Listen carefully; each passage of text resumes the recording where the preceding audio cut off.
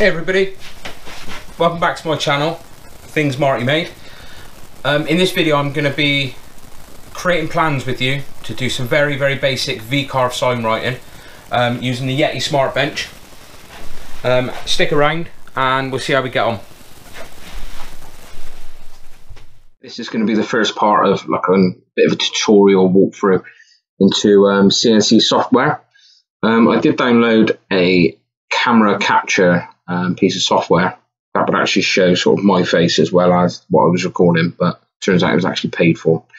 So we're going to go into Vcarve Pro version 11. That's what I'm using. You can get the free version for anyone who's interested of Vcarve Desktop, which is, you know, pretty much the same software.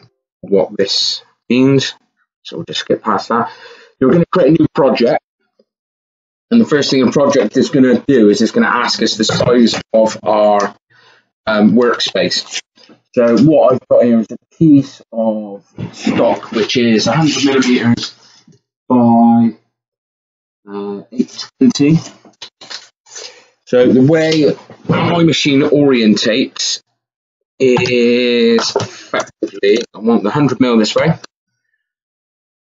Okay, and then we're going to go 820 here. That'll give us the length. So you can see we've got a long, thin piece of wood. And the stock I'm playing with today is 18 millimeters. So I want to set my XY datum position down in this bottom corner here. You can see that down here. Okay. Now what that actually translates to in real life is my bed on my CNC I'm going to look at, the timber is going to sit this way. Okay. And the writing will be eventually the right way up, the correct way up for where. So where my cursor is now effectively will also be the start point.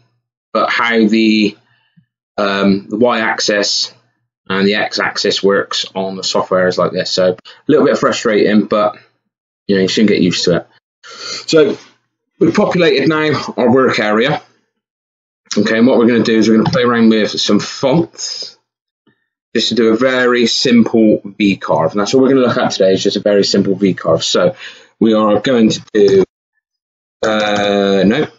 things score made. Okay, very simple. Now I purchased a graffiti text, but I mean, you know, to be honest, some of these are actually quite nice. Right, let's look at that. Some of these are quite nice. Okay, so here's effectively what we've got and how it's going to look. And then what we're going to do is we're going to resize it and sort of get it onto this this piece of wood. But for the time being, what we actually want to do is we want to have a look down through the font selection. So as you can see, some of the fonts I've downloaded from Google Fonts completely free of charge. One or two of them I've paid for.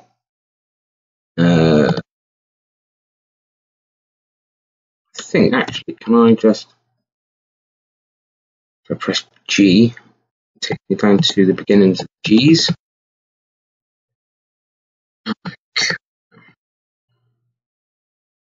There we go, there's the one we want. Graffiti Classic. So that's what I've decided to go for my logo. So what we're actually going to do next is we're going to look at rotating this. Okay, but the fact it's coloured in pink means I've got this selected.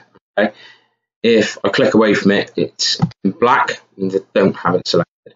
So look at 90 degrees rotation, and effectively that's the way we want to have it orientated. Okay, so Vcarve is fantastic product, and we're going to look at this sort of a bit more in turn. But we've got things like resizing here. You can see by my cursor there, resizing. This cursor now is changed to rotating. If we resize sort of our hair, you'll notice the text grows across the, you know, the y-axis as well as the z-axis. You know, goes all in unison. Okay, so what we've got is this size here where we can sort of, you know, effectively drag it up and down to get it sort of just how we want it.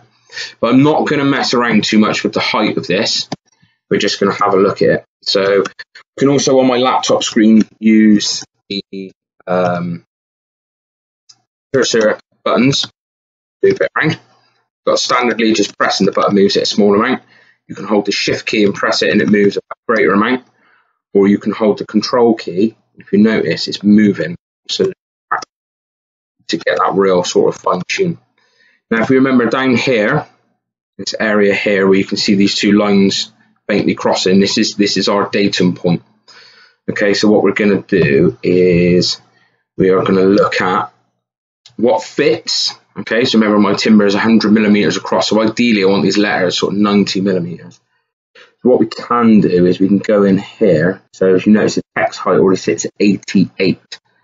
If you look, because of the standard text body being 88, obviously we've got all these different sort of accents on it which tend to enlarge that. So let's go down to something like 60. See, 60 we can see sort of fits quite nicely already.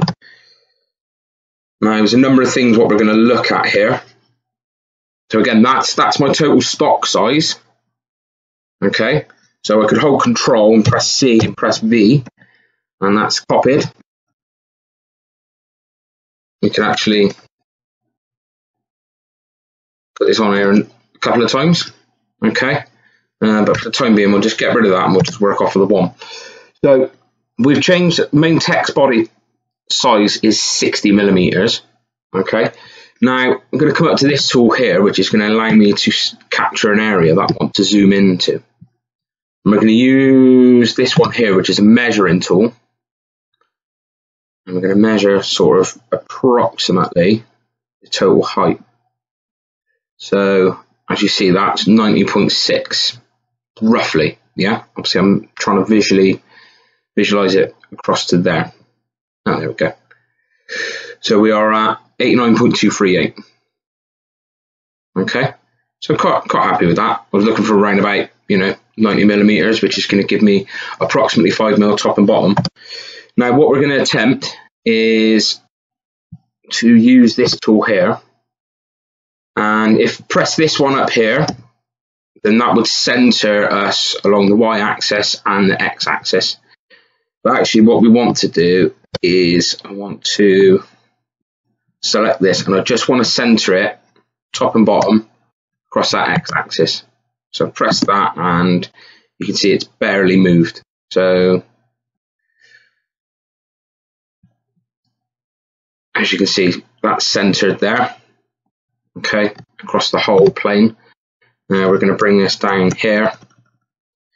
Now next thing I'm going to look at is I wish to have 40 millimeter spacing between the start of the letters and this. So the easiest way to do this is to zoom into this section here. I'm going to create a square. I want my square 40 millimeters by millimeters. I'm going to go to create. So there's my square. Now this square actually has rounded corners to allow for a cutter, but I'm not too worried about that, because all I'm really looking at is to bring this square to here and just line it up there roughly. And then I'm going to look at this one and I'm going to nudge it down. And hey presto, this software can really zoom in. Okay, so as you notice from back where we were, this looked to be bang on the line, but the more you zoom in, as you can see, we are pretty much smack on. So come back to here, I'll take my little square and I'll delete that, get it out of the way. As you can see, I've got space here, and the reason I wanted 40 millimeters so I can get some fixings here and here and here and here before I cut it and fix it to the wall.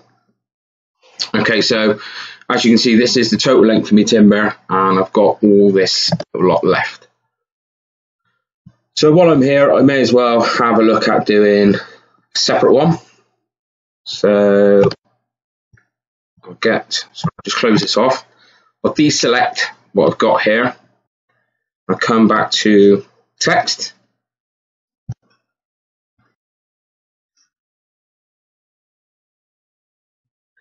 So this is my other channel. And again, I'm not really that happy with this font for that. What I've sort of got previous vinyls and stickers done in the past is something a bit more flowing like this. So we'll just have a little browse through. And do you know what? As well as alphabetical, I wish, I wish it could be done so these sort of fonts were all grouped together, or some way of searching them, if that makes sense. Because what I very much end up doing is just kind of scrolling through and just sort of double checking and seeing what looks right. You've probably seen that one. Want something, quite flowy. You know, that looks great, apart from the underscore looks terrible.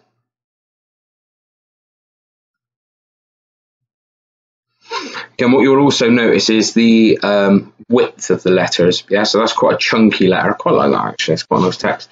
It's quite a chunky letter. That will V-Carve quite nicely. The thinner it is, it comes out more like an engrave. And do you know what? I like that. So what we're going to do is we're just going to double check. There's no spaces around. So if you notice over here, now you can actually go into that and you can alter all this spacing, but just for the purpose of the video, quite happy with that. So again, we're going to come back to this one and we're going to rotate this by 90 degrees. And hey presto, we've got this. So we could do again is we generate another square. Now, one thing I like about Vcarve is it always keeps your last information. So the fact that we wanted a 40 by 40, we'd already made one. It's there. Okay. So close this off. So you notice I've actually ended up with 2 squares here. Terrible for that. But that's not necessarily an issue because we can bring this up to here. Okay. Select this text. The text automatically comes grouped together. Okay, so as you can see, got 40mm, roughly speaking, there, from this edge of the box to the edge of the timber. So that's going to give me 40 and 40. So this one we're going to want to resize to meet. So we've got 40mm here, we've got 40mm here, but actually what that's going to end up with is these boxes are going to be wrong. So we're going to change this to 20mm. Apply. Okay. And what I'm also going to do is, now that's selected up here, because it's in the sort of pinky purple colour, hold Control, it's copy, which is C, and press V, which is paste. I've made a carbon copy of that. So what I'm going to do is I'm going to bring this down to meet the 40mm. Okay. I'm going to move this text up then to touch that. So on this sign, I'll have, from this cut line through here, I'll have 40mm this side, and then I'll have 20mm this side. And again, I'm still very much in the process of playing around with the machine and the software. Playing around with the machine and the software, so still not, super duper confident with it. So it's okay to sort of just do something a bit ad hoc and risk it going wrong. Okay, so just moving around with the cursor arrows on the keyboard, roughly sort of space that between to the point of, just for the sake of the video, I'm happy. I'm going to select that, press the delete button and get rid of all these squares. Okay, so we'll cut this 40mm back from this edge of the letter. That'll give us an equal 40 and 40mm spread on this one. And this one's going to be 20mm and 20mm. And I'll just look to sort of screw right tight into the corners. Okay, so that's effectively going to be the V-Carve. Now, the next stage we're going to look at then is creating our tool paths. So up here in this part of the screen, you've got tool paths. Now this is actually now going to create what's known as the CAM, which is the computer aided machining. Okay, so we're going to select V-Carve. That's the type of cutting we wish to do. Now, just bear with me. I'm just going to plug my laptop in.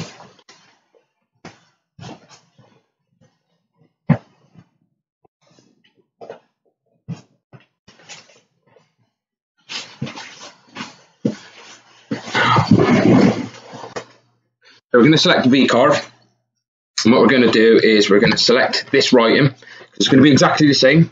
We're going to hold the shift button on the keyboard and we're going to select this. So if you notice now, we've actually managed to select multiples. Okay, so I can click away from them and I can click on one and that's singular. I can hold shift down and click on that one. And then from that point, if I press G on the keyboard, you'll notice now when I select these, they're actually grouped together. Okay, so if you ever wanted to pick these up and kind of, move them around, move them around on your workpiece, they will actually move together. If you double click on it and you rotated them, they rotate together, and then obviously they would keep their, size and aspect, but they would also grow and shrink together. But we're just going to select this, and we're going to select a V-Carve. So that's already got, just want to double check. Yeah, diameter. So I've already got the right cutter. The cutter we're going to be using today is a 90-degree sort of V-Carve bit. It's got two flutes. It's 17 millimeters wide. Now what we're going to do is we're going to look at our depth of cut per pass and how fast it spins and our feed rate. So if you notice, when I set this cutter up by accident, I accidentally set it for 750 meters a minute of travel speed. Now, got to be honest, I don't think the machine had even moved 750 meters per minute. I didn't work that out as to what that actually works out to. So we want to change that to millimeters a minute. Okay. And then we're going to change that to something more respectable, like 650 millimeters a minute. Okay. Now my machine, my Yeti Smartbench, does have the capacity to change this. Okay, I can up this by 100%, and I can sort of back it off by 100% or thereabouts. Okay, so we're going to look at pass depth. So each pass would be 6 millimeters deep. Okay, now bear in mind we've got 18 millimeter stock. So what we're going to look at is what depth they would actually want to cut these letters to. So final pass, so this will do a cleanup final pass and it'll go back over everything it's been through and it will take off 0.034 of a millimeter. So it's an absolute fraction then just to clean that off. Okay, right. So we'll click on that, we're clicking OK, so we're happy with the tool. So with this text, we can actually have it V-carve into the edges and then run kind of a flat bottom with a dedicated depth of how deep we wanted to cut. For the time being, we're going to leave this as no flat depth. And obviously our start depth is 0.0 millimeters. So it's going to start from that surface. I'm not worried about using a clearance tool because I've got to be honest, especially this stuff, it'd be too thin and you touch very little in there. So I'm not really worried about a clearance tool.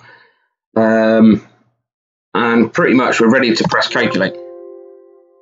Now it's not happy with one of our vectors. Wow, in fact it's not happy with a lot of our vectors. So what we're going to do now is we're going to go and investigate as to what's going on. So you notice that this level here is trying to tell me that it is not happy at all. Right, so we're going to go to node editing mode. Node editing mode will kick the object grouping out. So that's bringing up every little node, which is each part of this text. I'm going to click out node editing mode, but by going into that, it should let me open the magic scissors. So if you notice what I did there, I'll go back. What it's not happy with is effectively these vectors crossing over each other. For some reason, really doesn't like the vectors that are crossing over each other. So we'll get rid of those. Excuse me. We will go back to vector validator. And again, it's come up with 50 intersections. So there's 50 places where we've got vectors crossing over each other. Okay, so now I've quickly got to go through and eliminate all of those. Okay, so at this stage, I've taken the liberty of asking it to give us a preview of the Vcarve with all the open vectors ignored. Okay, so if we actually look at this, I'm going to reset the preview, and all it's managed to capture so far is all this stuff. Okay, that's because of, if we go back to the 2D view and I go into the vector validator, that's highlighted all of these different vectors. So everything that is encompassing, okay, will automatically be ignored because we've got little things like this. Okay, so if I unselect that, go back to the magic scissors, snip that away. Okay, that's now seen as a nice open vector. Okay, now what it will pick up on,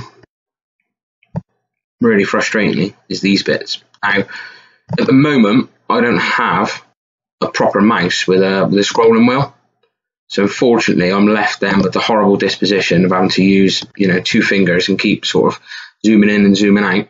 Whereas a proper mouse, I could, scroll the wheel and it would zoom in and out for me. So I'm going to go through and I'm going to search out all of these dicky vectors and get all those looked at.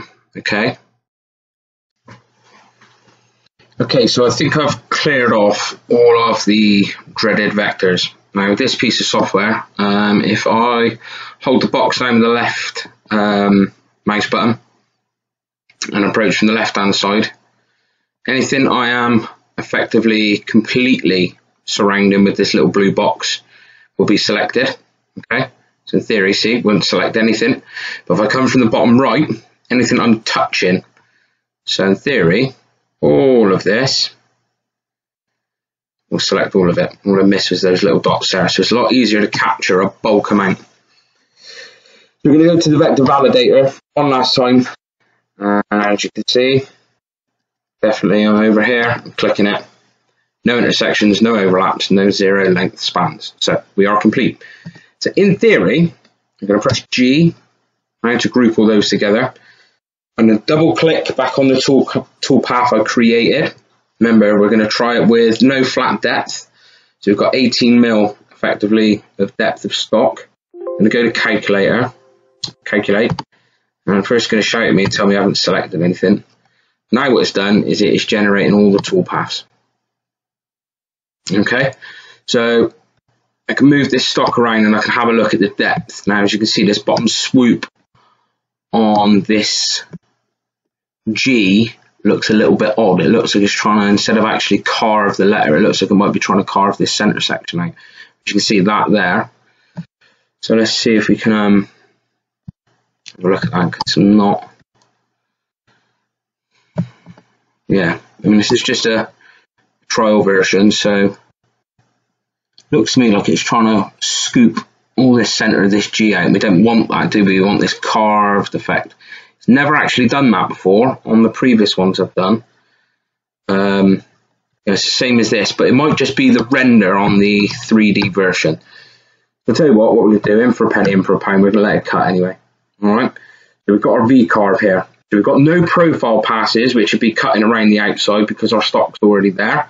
We could have set up a sort of a profile pass then just to cut this side in half, but it's not a problem because I can just run it through the chop tool. And the chop tool is about a 1.8mm curve. It's not going to make any real difference on our 40mm and 20mm offsets. Okay, so you've got pockets there for cutting sort of internals. You've got profiles for cutting around the edges. But all we're interested in is just this one V-Crave, and in theory that should fill out this whole side. So we're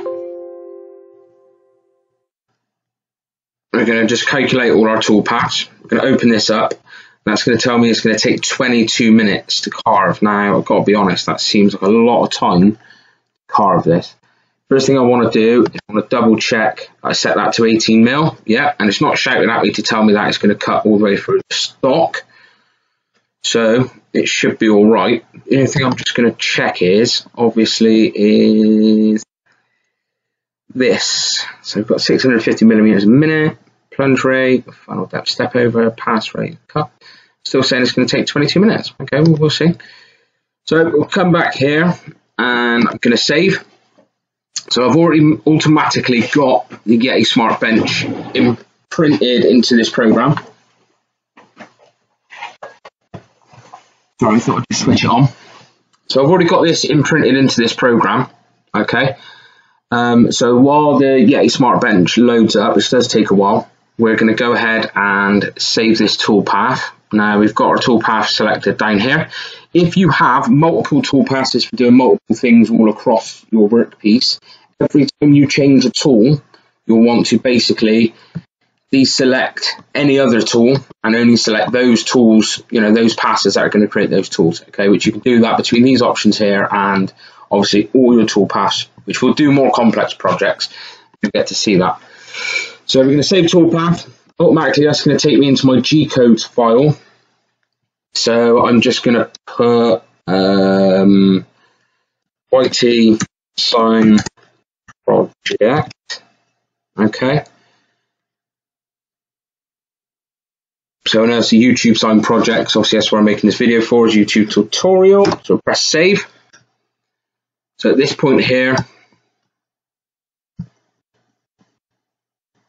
I'm going to come down here and I'll open file transfer.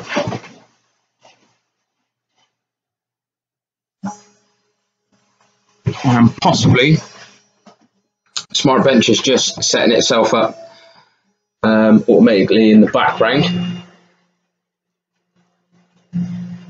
There we go.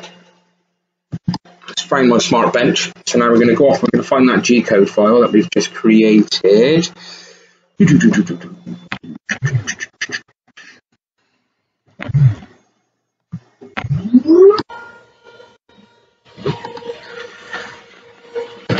you may be able to hear a bit of audio interference in the background. So Yeti sign project.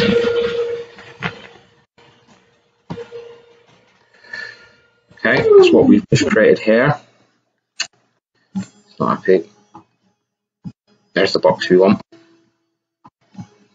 Okay, so effectively what we do is we drag and drop that, and that's transferring that file now across to the Smartbench. So we'll flick over now onto the GoPro, okay, and then we'll get to see the actual machine set up and the machine sort of cut its passes. Cancel that a minute. Right, we'll see you in a minute over on the GoPro. Hi, so welcome over to the actual Smartbench itself. So obviously we've set up the software now. So now we're going to look onto the Smartbench and we'll see that it's come across to the machine. Okay, so I'll just bring you across to here. Now on the Smartbench itself, I'm going to go into this screen. So from the main menu, I'm going to go into the CAD and Cam screen. Okay. So we're going to have a look at setting all the machine up just now. We're going to have a look at where our workpiece ends up on the machine. Okay, now it's quite important that we set up this machine first, because in here is all of our files. Obviously once we've selected that file, it's going to be pretty much ready to rock and roll. So I'll move you over here. You'll get to see this come into play now.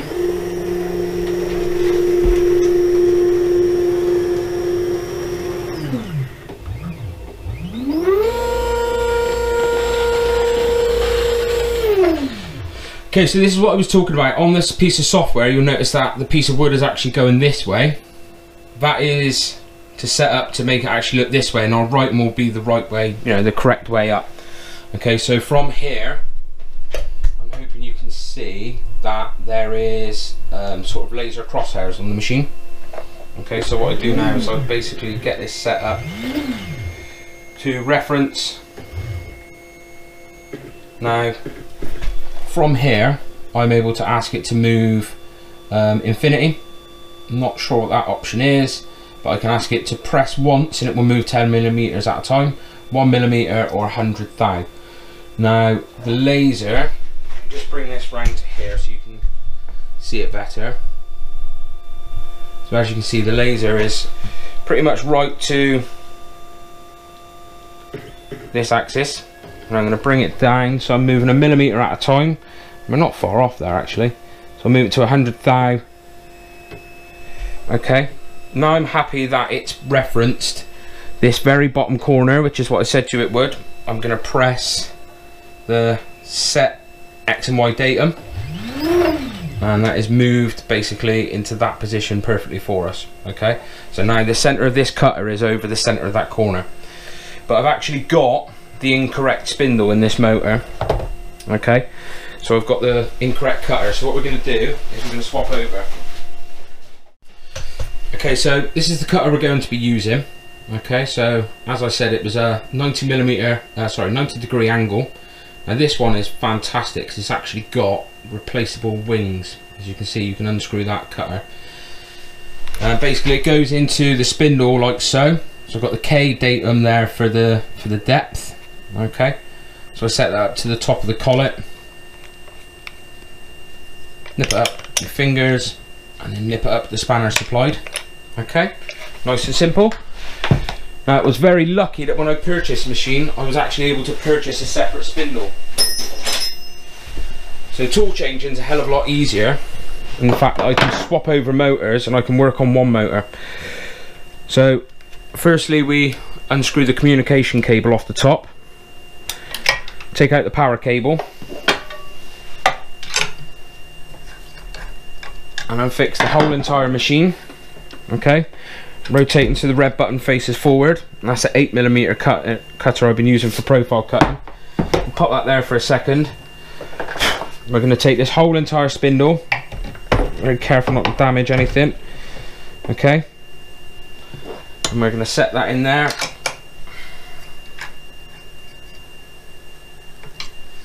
Nip up the body, plug the power cable in. Very important to get this seated correctly. Okay, is the communication cable. Without this won't tell the machine to power on. Okay, so it'll start trying to cut, but the cutter itself won't rotate at all, and I've had that and it's not fun. So what we're going to do now is we're going to move across to set the Z height, which the Z height is the height of the cutter, so it knows where the X and Y datum is, which is the bottom corner of our material. And then what we're going to do is we're going to pull out the dust shoe. Now, Yeti Smartbench is fantastic that it actually comes with what you call a touch-off plate, pretty much built into the machine. Look, and it's even branded as well. How fantastic is that? So, I don't know how well you can see from there. It's not easy. But again, what you do is you run the touch-off plate into the bottom. We're going to bring the cutter down so it's fairly close. Again, I can adjust the cutter by 1mm increments, 10mm. I'm going to bring it so it's close. We're going to press the Z0. And that brings this cutter down. You can just see the cogs moving there. Brings the cutter down very slowly until it touches that plate. You get a little flash of green to tell you that it's happy. Now at this stage, we've set the machine. It knows where the X and Y datum is. It knows where the Z datum is, which is the surface of our workpiece. Okay, so now we go into, and we're going to select our file. Okay, so we're going to select our file over here. Now we were looking for YT something something. Okay, YT sign G code. So we selected it there. YT sign project G code. So it's now preparing that. So it's saying the job's loaded. Now we're just going to check it for the Smartbench to look for any errors. Okay, and you can see that it's just loading away in the background.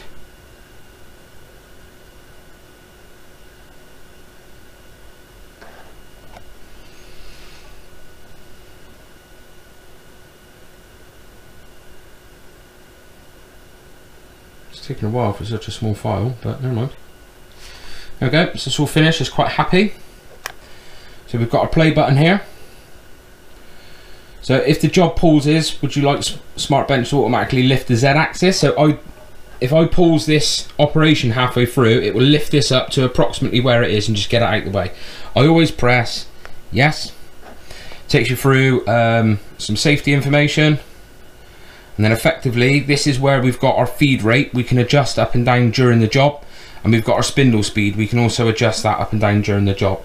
Now when I press go, this effectively will come back to our datum for our Y and X axis, and then it will start to bring the cutter down, and you'll see the rest. Okay, so we've pressed play. Also as well, you get a percentage of how far through the job. So look, it gives you a run time, and it gives you a percentage.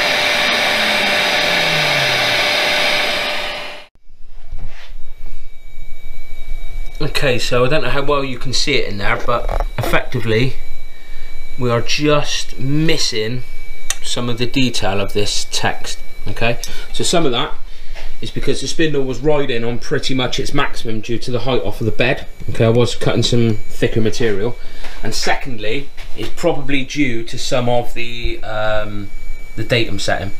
So we're going to fine tweak that by dropping this whole bed down for starters. Okay, so I've got a bit more height on the spindle adjustment, and then I'm going to retweak and I'm going to manually set the Z axis just literally a fraction lower, so it will just finish off the rest of that detail. So just bear with me and we'll come back once the machine's reset.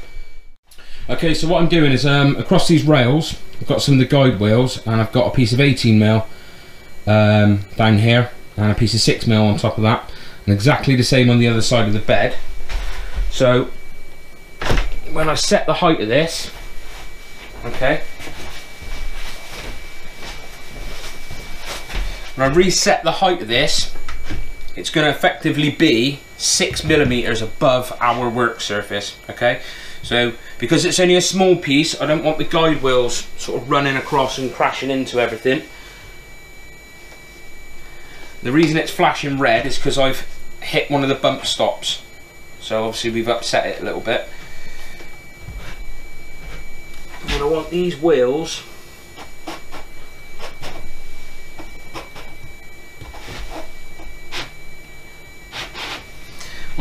just touching this surface, and then I'm going to lock it off. Okay, so I'm not worried about the red flashing. These have got crash bars built into it, so I've engaged and bumped one of the crash bars, so it's just telling me that it's not happy, and it's asking me if it's okay to sort of proceed. So again, I'm just gonna check this. That's quite tight on there. I'm just gonna bring this up just a fraction. Too much. Beautiful. So we'll lock this off.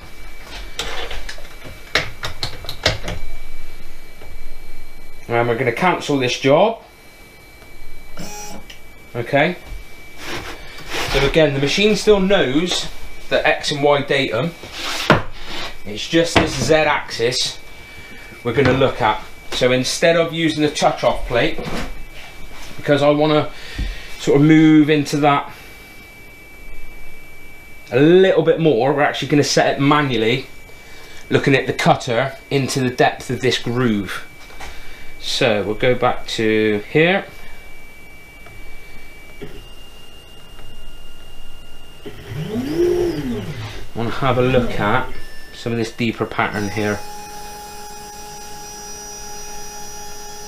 So it's not often I actually have to set this Z axis manually, but again, I have done it before where I've accidentally brought it down sort of 10mm at a time instead of 1mm,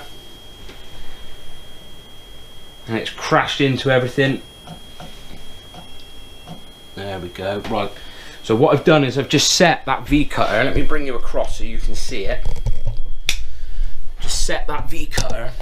I don't know, well, you can see it with all these lights on. Just fractionally into the lettering that we've already started to cut. Okay, by probably 0.5 millimeter. I'm going to come across to here, and I believe it's this one. That's now reset that Z, that height axis. Okay, so it's flashed. What you couldn't see off camera is it flashed green to say it accepted the change. So in theory now I can go back in. We've got this YT sign project already up on the screen. The machine's green lit, which it's saying it's happy. It's asking me again, do I want to lift it? I understand. And we're going to press go. Now in theory that's going to run again totally from the beginning. Okay, and it might not necessarily take the same path. Okay, it's very strange how this works itself out. So again, we're at 0%. We're at 750 millimeters a minute feed rate, and the RPM 24,000.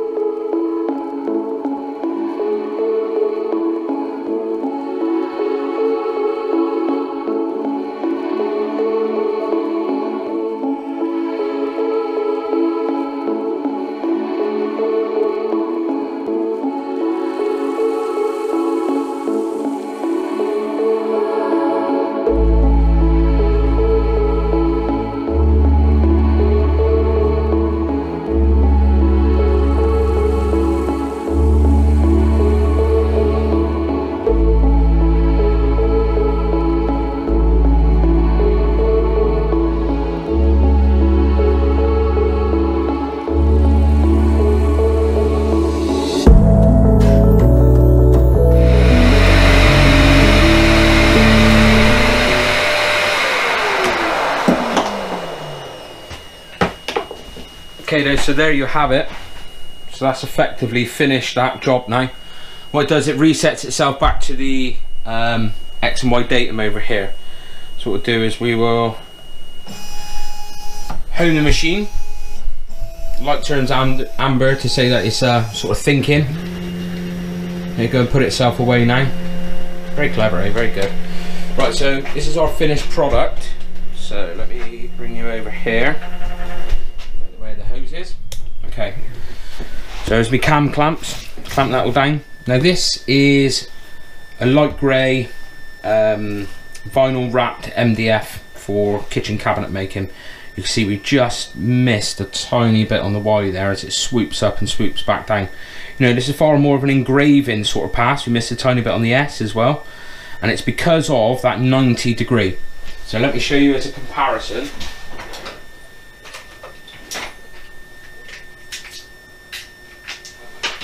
This is the next angle down, which is a 60 degree, and they also do a 45 as well, which I don't own a 45 yet. But as you can see, that 60 degree is a lot more finer of a point. So, you know, in reflection, you know, it's all a learning at this stage. Maybe the 60 degree would have been better.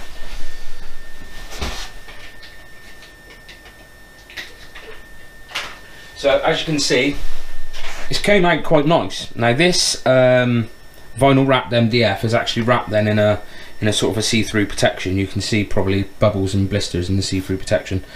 Now we're going to leave that protection on. I'm going to spray this black now, and the hope is too much of the, you know, not too much of the paint then bleeds into this, under this vinyl. So when we peel it all off then, the writing will be nice and clean. So I'm going to take this outside and I'm going to get it sprayed up, and then we'll bring it back, and when it's dry we'll see what it looks like. Okay, so I've sprayed all this up. This places is still tacky, but the main of it is the paint is basically seeped into the MDF. We're going to start peeling this vinyl off and then having a look. It's the first time I've done this, so I don't know how much the paint may have bled underneath the protection, but we're going to start to peel it off and have a look. Now bearing in mind, like I said, the black spray paint on the surface is still sort of very wet, but it shouldn't necessarily affect what we want, which is the effect inside the lettering. Now with it being a basic, you know, this is standard MDF, this is not moisture resistant in any way. The layer of paint that we've put on will very quickly seep into the surface and be sucked in, so it gives quite a nice matte finish, if I'm being honest. But if you wanted it to be that real nice high gloss black that you see on the surface, then you would need to apply sort of more and more coats. Look, you can see where we had a break in the protection there.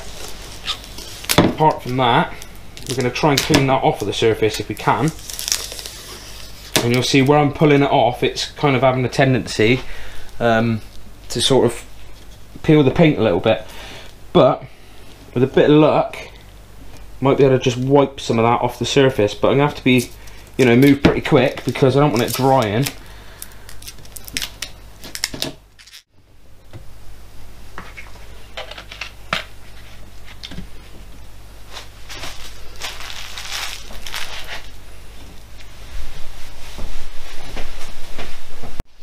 Okay, so here's my V-Crave sign, cut into some light grey vinyl wrapped MDF, and there's both sides. So in reflection, stop being so lazy, let the paint dry. Like you say, patience is a virtue. But just as an example, look, you can see you've got some nice shine there on the actual sign itself, and then the writing itself comes into like a nice matte finish. So the more layers of paint you build up, you could even try to look to spray or coat this with some sort of sealer first to stop the MDF soaking in so much. But you can see there where it's just kind of clipping the edge of the vinyl. That probably need more paint laid into it. But you know, just as a sort of an example of what Smartbench can do and sort of how efficient it is and how quick and easy it can be to make plans. You know, providing the vectors will want to validate properly anyway. Yeah, what do you think, eh? Drop us some comments, let us know what you think. Anyway, thank you very much for your time. Everyone take care.